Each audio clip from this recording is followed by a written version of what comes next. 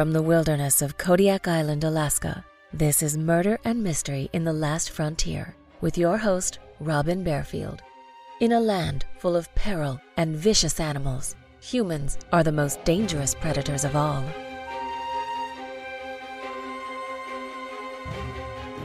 I can't imagine the agony of losing a child for any reason. But how does a mother cope when she learns someone murdered her daughter, and she knows terror and pain must have marked the last moments of her child's life? The book Justice for Bonnie deals with this issue. The well-written book profiles a mother's fight to learn the truth about what happened to her daughter.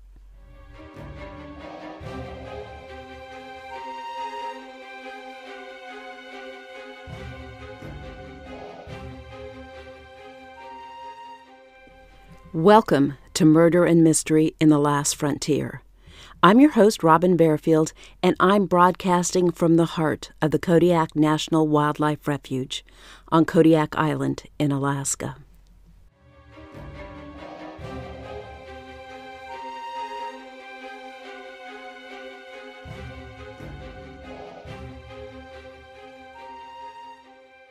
Karen Foster and her boyfriend Jim had been looking forward to a Florida getaway for several months. Jim worked as a firefighter and paramedic in Anchorage, and Karen was a real estate agent and a volunteer reserve undercover police officer. When Jim's brother Ken called to tell them he was getting married in Florida, Karen and Jim began planning their trip. Karen's three youngest kids, Samantha 12, Adam 13, and Bonnie 18, would stay with Karen's ex-husband Gary. Her oldest son Jason 20 lived on his own. Jim also had three kids who would stay with his ex-wife while he and Karen were in Florida. Karen's oldest daughter, Bonnie, was a full-time college student at the University of Alaska in Anchorage, and she was very responsible. Karen knew she would be there to help watch over the younger kids if necessary. Karen and Jim felt they had nothing to worry about, and they planned to relax and enjoy the Florida sunshine for a few days. They arrived in Florida on September 26, 1994, and they rented a sailboat and sailed from St. Petersburg to the tiny town of St. Marks. On September 28th, after a pleasant dinner with Jim's brother Ken and other members of Jim's family, Jim and Karen returned to their boat and headed for their bunks. Footsteps on the deck awakened Karen at 3 a.m. She heard a knock and opened the companionway to see Ken's grim face. Only half awake, Karen could not understand why Ken had driven back to the marina. Ken looked into Karen's eyes, his own eyes misting with tears. He then broke the terrible news. Bonnie was dead. She died in a hiking accident. Karen reacted with anger and disbelief, but Ken handed her a scrap of paper. On it he had scribbled an Alaska phone number and a state trooper's name. Jim walked Karen to a payphone and dialed the number for her. She was connected with Sergeant Mike Mars of the Alaska State Troopers. Mars told her he was sorry to inform her Bonnie's body was found at McHugh Creek, where she died from a fall off a cliff. Nothing the trooper said made sense to Karen. She asked Sergeant Mars who Bonnie was with when she died.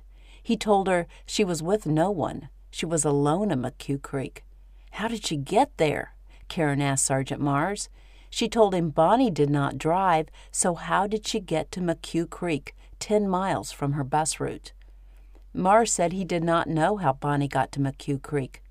Karen asked what time Bonnie's body was found, and when Mars said Bonnie was found at 2:30 that afternoon, Karen said it was impossible because Bonnie would have been in class at 2:30, and Bonnie never missed her classes.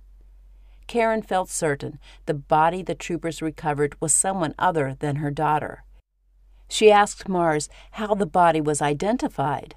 He said she did not have her wallet or ID on her, but her name was on her class ring she was wearing.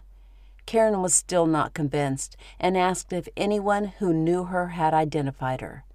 Mars said they were waiting for Karen to make the identification. Karen asked Mars if the young woman had been raped, and he said no. All her clothes were on. Nothing was ripped or torn. All her buttons were done up, as was her zipper. Mars repeated that Bonnie died in a hiking accident from a fall off a 30-foot cliff, but he could not explain why her backpack and wallet were missing, or how and why she was at McHugh Creek. Karen did not believe Bonnie was dead until she returned to Anchorage and identified her child's body in the morgue. She knew then she could either give up or fight to keep going. Her method of coping with the loss of her child was to demand answers and to examine her daughter's death from the viewpoint of a police detective.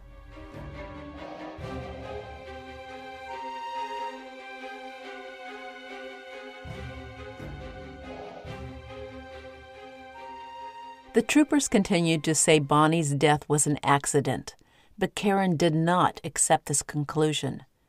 At one time, Karen had been a news reporter in Anchorage, and she still had connections in the business. So she began to accept invitations to talk to the media. She told reporters her daughter was murdered, and she begged anyone who saw Bonnie near McHugh Creek on the day she died to come forward and talk to the state troopers.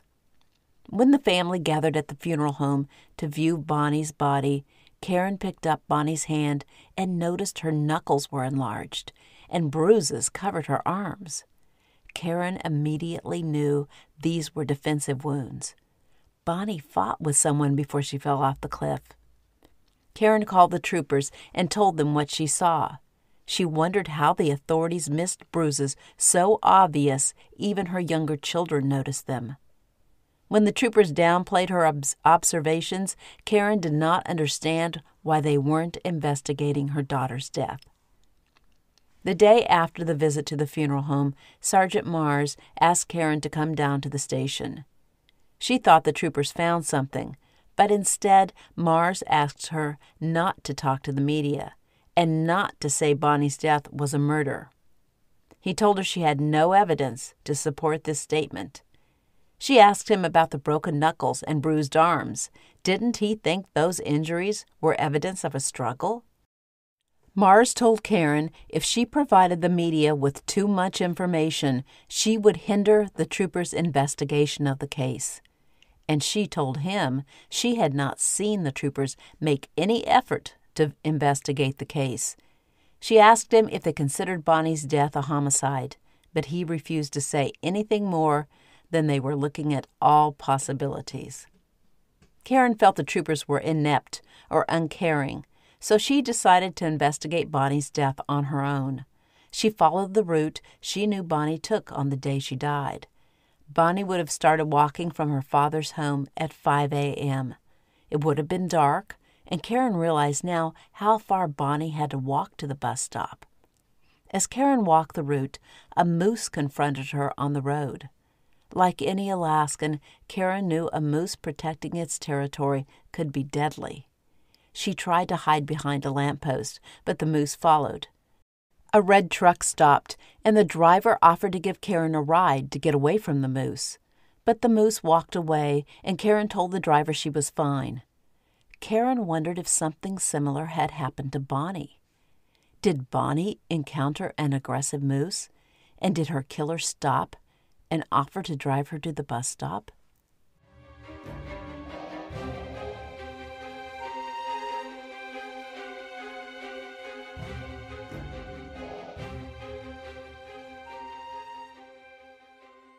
Six weeks passed, and despite frequent calls to Sergeant Mars, Karen was unable to learn anything about the investigation into her daughter's death. The lack of information cemented the idea in Karen's mind that the troopers were incompetent. The troopers told Karen they were reluctant to divulge information to her because of her frequent press conferences. They wanted to keep some details quiet. Sergeant Mars suggested Karen contact the support group called Victims for Justice. He told her the group could help her in some ways the troopers could not. Karen didn't like to think of herself as a victim, but she reluctantly called the number Mars gave her. A woman named Janice answered the phone and invited Karen to the group's headquarters where they could talk. When Karen arrived at the Office of Victims for Justice, she was greeted by a thin woman with short dark hair. The woman introduced herself as Janice Linehart and told Karen that when her parents were brutally murdered 9 years earlier and she and her sister Sharon tried to get information about the investigation, they learned victims in Alaska had no rights in the criminal justice process.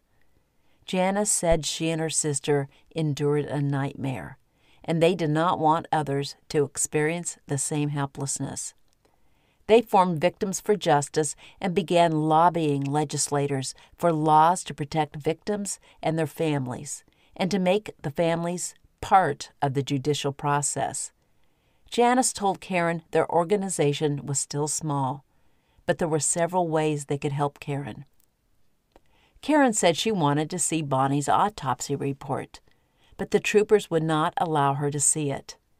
Janice said she couldn't promise anything, but told Karen she would look into the matter. 3 months after Bonnie's murder, Karen was surprised when a woman named Sandy Cassidy called and said she and several other people in the community would like to help keep Bonnie's name in the spotlight in the hope someone might come forward with more information about Bonnie's death. She asked Karen if it would be okay to post flyers and solicit support from the community. Karen jumped at the idea, and people began donating money to the cause. Soon, a reward fund was offered for information regarding Bonnie's death. Leads began to develop, and some of the information came straight to Karen. Each time Karen heard something new, she called Sergeant Mars, and he repeatedly said, "Thank you, we'll look into it." He never told her if the troopers followed through on any of the information she and the others provided them. In January 1995, Sergeant Mars called Karen and said he cleared the way for her to see Bonnie's autopsy report.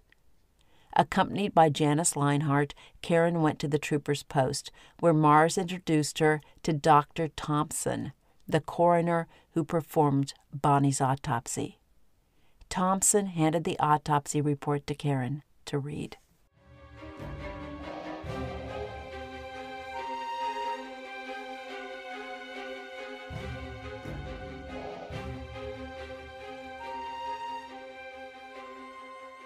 I'm taking a short break from the story to thank the wonderful creative folks at the puzzle game app Best Fiends for supporting this podcast.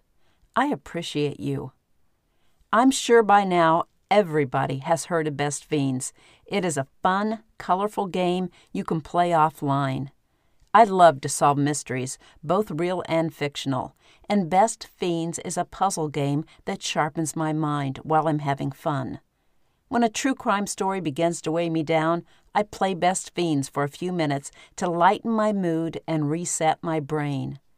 Best Fiends is a bright, cheerful game with thousands of fun levels of puzzles to solve. Each level requires only a few minutes to complete, but you might have to repeat it several times before you successfully finish all the assigned tasks and can move on to the next puzzle. I've been doing fairly well lately, speeding through the levels of the towering treetops, but I suspect my fiends and I will soon hit a puzzle that stumps us for a few days. Engage your brain with fun puzzles and collect tons of cute characters. Trust me, with over 100 million downloads, this 5-star rated mobile puzzle game is a must-play. Download Best Fiends free on the Apple App Store or Google Play. That's Friends without the R. Best Fiends.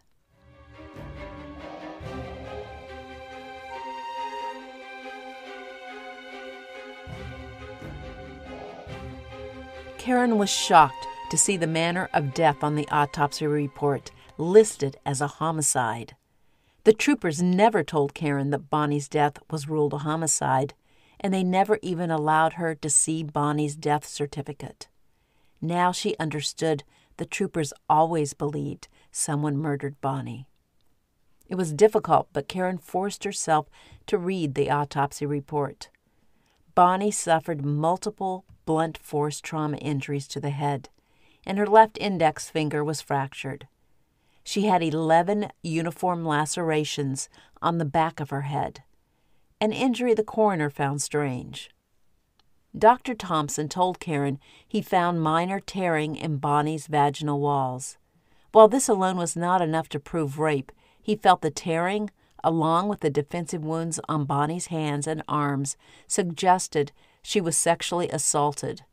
He said the only good news was the murderer left his DNA in the form of semen inside of Bonnie. The news about the semen made Karen both sick and hopeful. Maybe with the DNA they would be able to catch the monster who raped and murdered her daughter. The troopers questioned several suspects, including a young man who worked with Bonnie at Sam's Club. Bonnie complained to her supervisor about her coworker, claiming he took her phone number from her employment file and was calling her at home. The troopers asked Karen if Bonnie ever mentioned the coworker to her, but Karen said she hadn't. The troopers questioned the coworker, but a sample of his DNA did not match the sample taken from Bonnie. Troopers then questioned another coworker who missed a meeting at work on the morning Bonnie was killed, but his DNA also was not a match. A fellow college student in Bonnie's English class became a suspect because troopers saw him at McHugh Creek when they recovered Bonnie's body.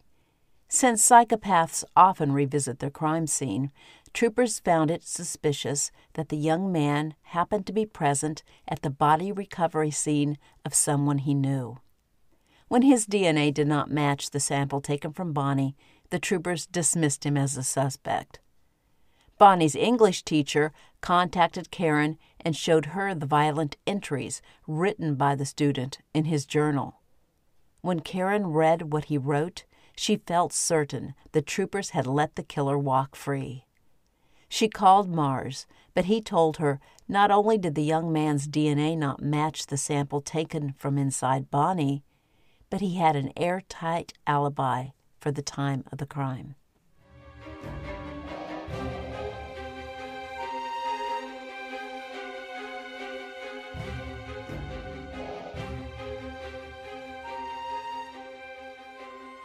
Months turned to years, and Karen began to think Bonnie's killer would never be brought to justice. In January 2007, more than 12 years after Bonnie's murder, Karen was on vacation in the Philippines when she received an email from investigator Timothy Hunyon of the Alaska Bureau of Investigation Cold Case Unit. Hunyon said there were developments in Bonnie's case. He said during a routine search of CODIS, the national database for DNA profiles, a match occurred between the DNA profile collected from Bonnie's body and one recently taken from an individual currently in prison for robbery in New Jersey. Kenneth Dion was the man's name. Karen had never heard of him, but according to Hunyon, Dion lived in Anchorage at the time of Bonnie's murder. Hunyon and another trooper flew to New Jersey to interview Dion in prison. Dion denied ever meeting Bonnie Craig, but while boasting to the troopers about being a 5th-degree karate black belt, he told them he was an expert with martial arts weapons. They asked him what kind of weapons, and he said mainly the sai. He described the sai as a prong-like weapon resembling a fork. The troopers were surprised when Dion volunteered he not only had, but was proficient with the use of a sai. When they re-examined the photos of the wounds on the back of Bonnie's head, the troopers realized the marks could have been made by a sai. Karen expected Dion's immediate extradition to Alaska, and she grew frustrated with how long the process took. On April 27, 2007, Kenneth Dion still had not been extradited to Alaska, but prosecutors formally charged him in an Anchorage courtroom with first-degree murder, second-degree murder with intent to cause serious injury, second-degree murder with extreme indifference, and first-degree sexual assault. Once prosecutors charged Dion, Karen realized she no longer needed to keep looking for Bonnie's murderer. Instead, she decided to focus her energy on lobbying. Like Janice Linehart before her, Karen wanted to do something to help other families avoid the nightmare she and her family had endured over the years. And she wanted one good thing to come from Bonnie's horrible death. Kenneth Dion had been arrested 18 times over the years. 10 were misdemeanors and 8 were felonies. If his DNA had been collected during his earlier arrests, detectives would have solved Bonnie's murder in months, and maybe even in weeks. Karen decided to focus her energy on changing the law, not only in Alaska, but in every state. Karen learned that by 2007, only 6 states collected DNA on felony arrest, and Alaska was not one of them.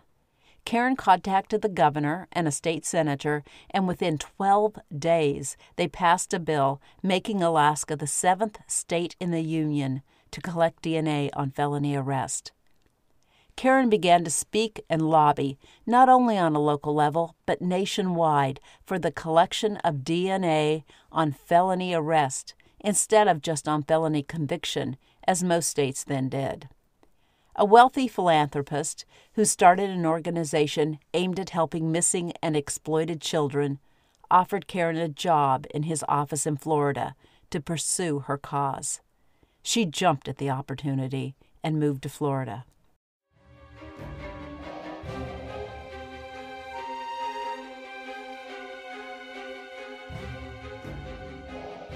After a series of delays, Kenneth Dion's trial for the rape and murder of Bonnie Craig finally began on May 10, 2011, 16½ years after Bonnie's death. The prosecution had little evidence other than the DNA, but the DNA match was conclusive, and Dion's lawyer did not try to deny it was Dion's DNA found inside Bonnie. The defense claimed Kenneth Dion and Bonnie engaged in a consensual sexual encounter at some point before the morning she disappeared on her way to the university. When troopers first investigated the crime scene, they found a drop of Bonnie's blood on a leaf at the top of the bluff overlooking McHugh Creek. Prosecutors claimed this was evidence Bonnie was injured before she fell off the cliff. The defense countered there should have been more blood if she was bludgeoned on top of the cliff. The coroner testified the blows on the back of her head, which killed her, were uniform in shape and depth and could not have been caused by hitting her head on a fall from the cliff. A defense expert disagreed with the coroner and said he believed the injuries were caused by her head hitting rocks on her fall into the creek. Karen was worried when the judge handed the case to the jury. Had the prosecutors proved their case, or would jurors believe there was insufficient evidence to rule out the possibility of consensual sex between Bonnie and Kenneth Dion? Before long, she learned the answer to her question. The jury returned the next morning with the verdict. Kenneth Dion was found guilty on all counts and was later sentenced to 124 years in prison.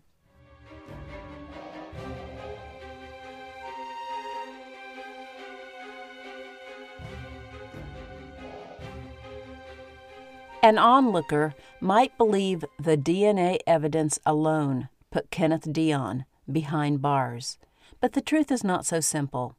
As I mentioned, when CODIS revealed the DNA taken from Bonnie matched a felon in New Jersey named Kenneth Dion, cold case investigator Timothy Hunyon and another trooper flew back to New Jersey to interview Dion.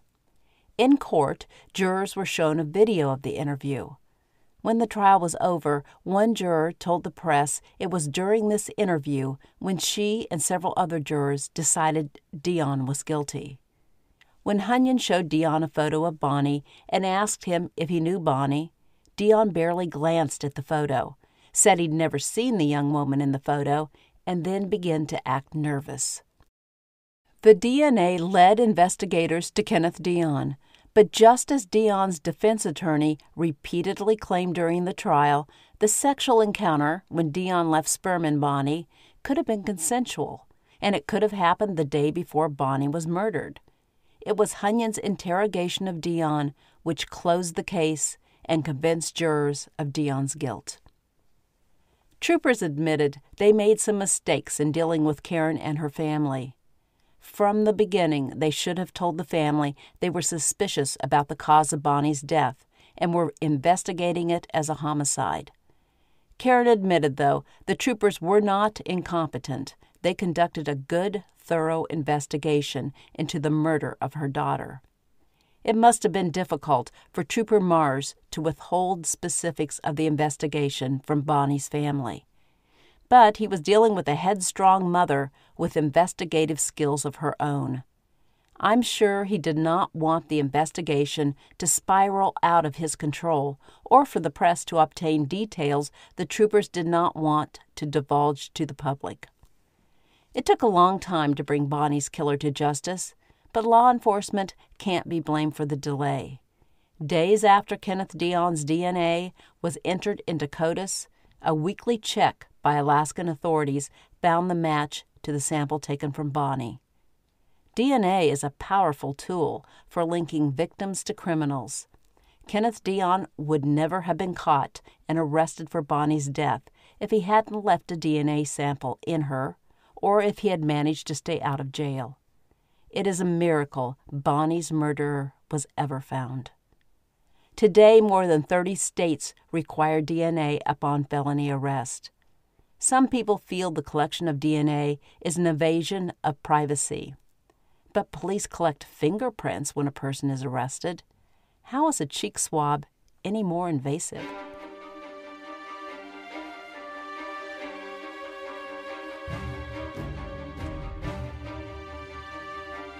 Thank you for listening, and I hope you enjoyed this episode. Thank you to my patrons for your support. Check out the show notes for more information on how you can support this podcast and unlock extra episodes by joining the Last Frontier Club. You can also search for this podcast on Patreon to learn more about the Last Frontier Club. I'll see you soon for the next episode of Murder and Mystery in the Last Frontier.